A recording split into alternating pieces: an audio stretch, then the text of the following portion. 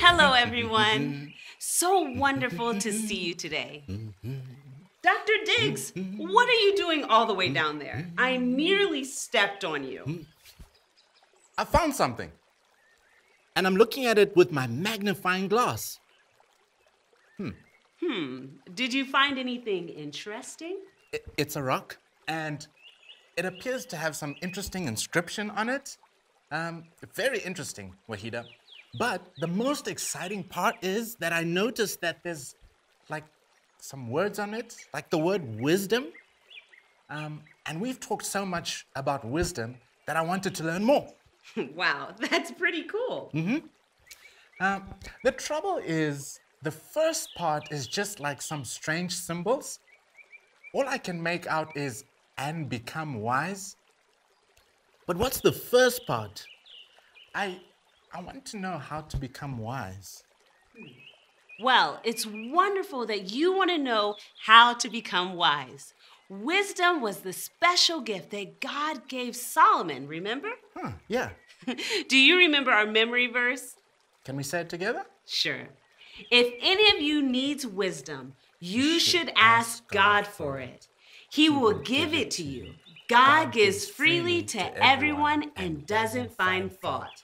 James 1, verse 5. We can ask God for the gift of wisdom and He'll give it to us. But we can also make decisions which will help us grow in wisdom. Let's see if we can figure out what the stone says. Yes.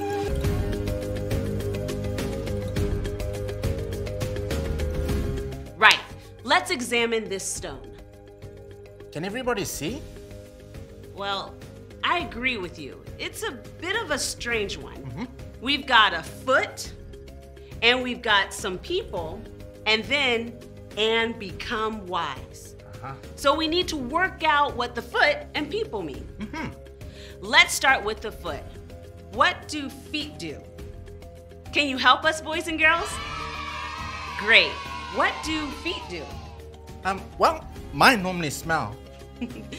And I like to play soccer with mine, but I don't think you have to smell or play soccer to become wise. Wait! That's it! What am I doing? Walking? Walk! That's the first part, yes. Walking. But what about the other people? Walk to people and become wise. Walk away from people and become wise? Wait, what are we doing right now? Walking together. Walk with the people and become wise. Yes! Well, almost. I know this proverb. It's not just walk with people, it matters who you walk with. Proverbs 13:20 says, walk with wise people and become wise. I see. I could definitely do with some more walking in my free time if that would help. Walking is fun, but the proverb is really talking about who you spend time with. Come on, I've got a story that will help us understand. Come, let's jump into the story.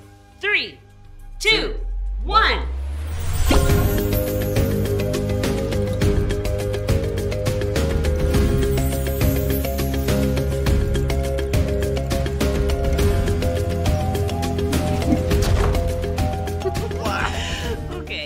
Well, Dr. Diggs, this story is about a man named Rehoboam, who was actually the son of King Solomon.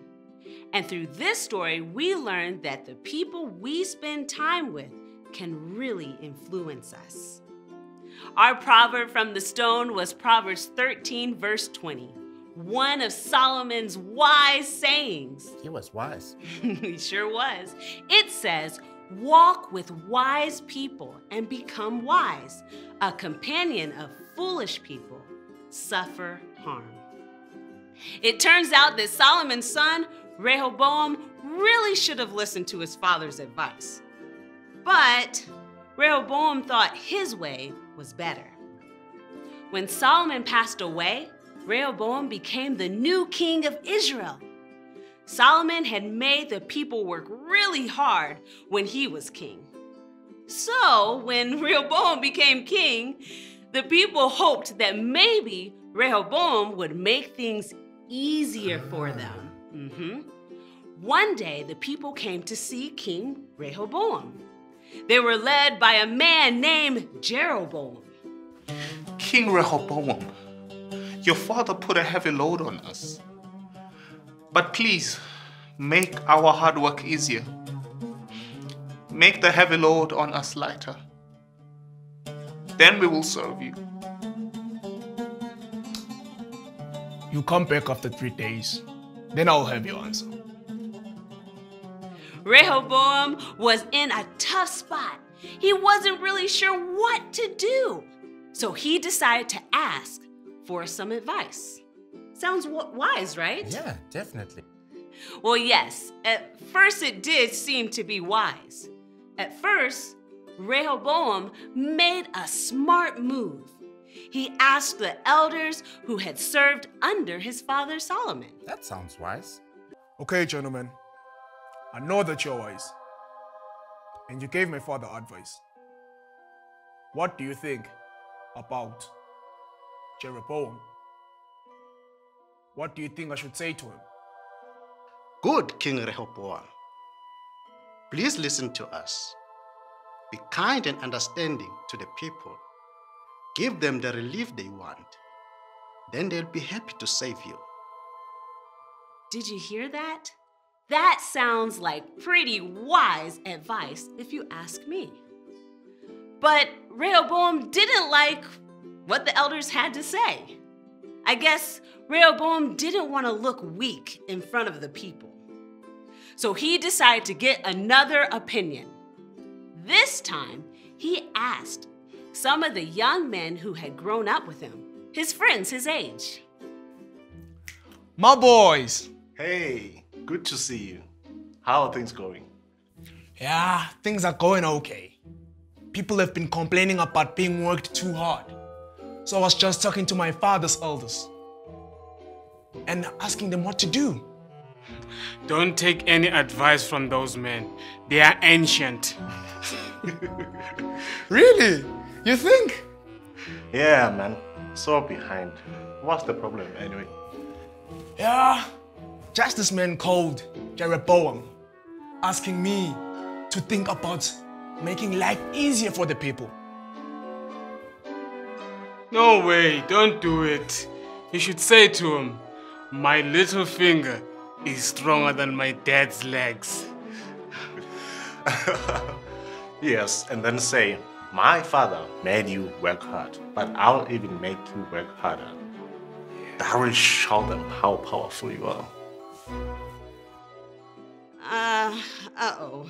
That wouldn't be good. What do you all think? Do you think Rehoboam would be better off listening to wise elders or the tough-talking young guys? I think the wise elders. The trouble was, Rehoboam didn't realize that he'd just received some very unwise advice. Oh no. He wanted to listen to his friends. 3 days later, Jeroboam and the people came back to Rehoboam. And well, here's what happened. King Rehoboam, you asked me to come back to you in 3 days. Here am I. Yes, I did. And here's my answer. You think my father put a heavy load on your shoulders? Well, I'll make it even heavier. As you can imagine, the people were not happy. They left and said they didn't want anything to do with David's family at all. Things did not go well for Rehoboam after that.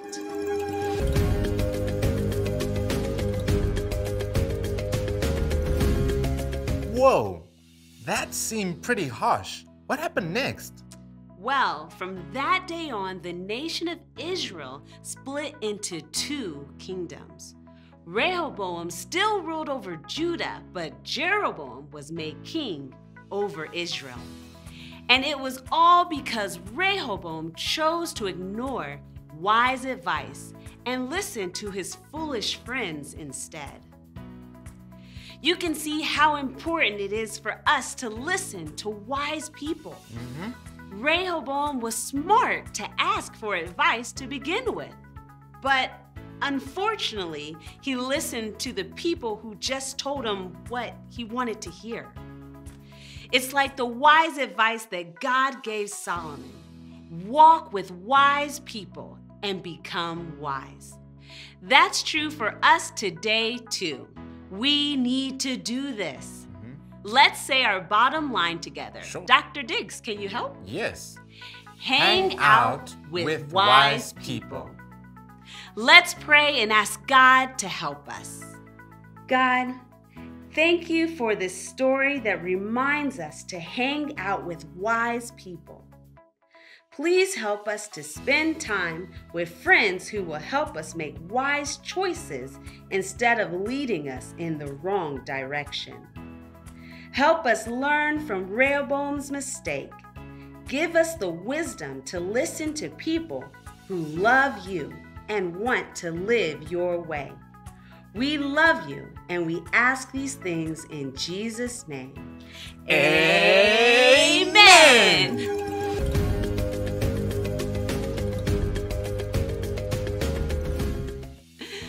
Rehoboam should have listened to his wise father's words.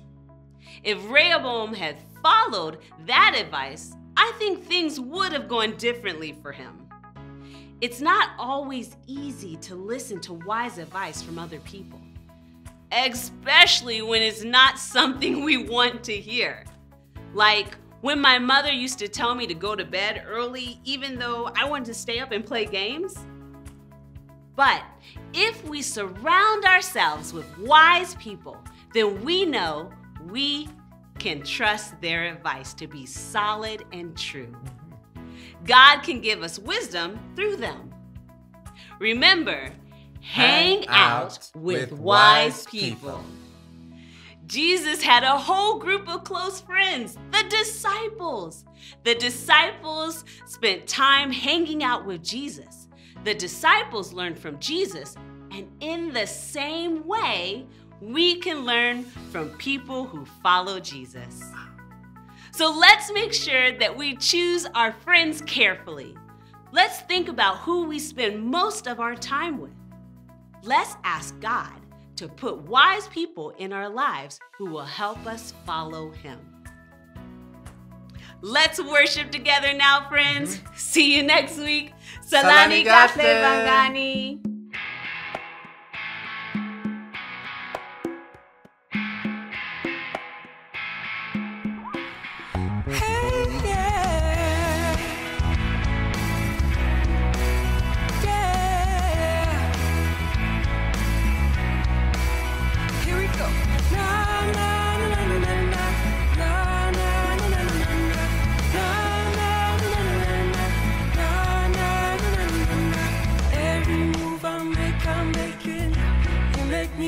Jesus, every breath I take, I breathe in you. Every step I take in you. You are my way, Jesus. Every breath I take, I breathe in you.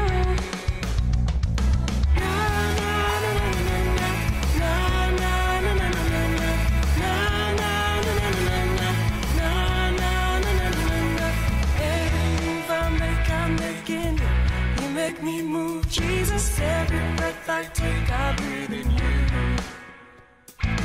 Every step I take in you. You are my way, Jesus. Every breath I take, I breathe in you.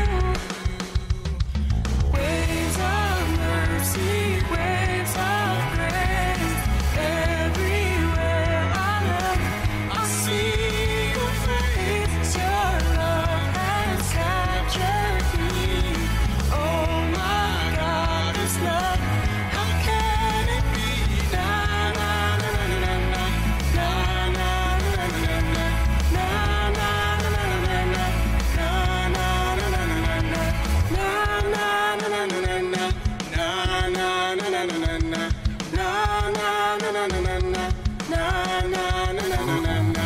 Every move I'm making you. You make me move, Jesus. Every breath I take, I breathe in you. Every step I take in you. You are my way, Jesus. Every breath I take, I breathe in you. Yay! Waves of mercy, waves of